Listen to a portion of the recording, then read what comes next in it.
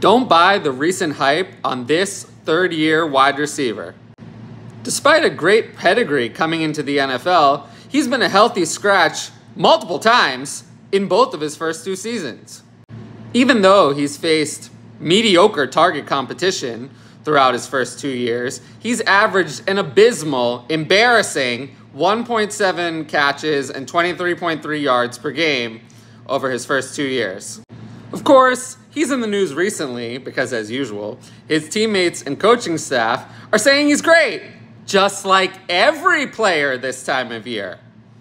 I don't think he's going to have a real role during the season, and I think he's going to be passed on the depth chart by a much more exciting player who his team drafted this year.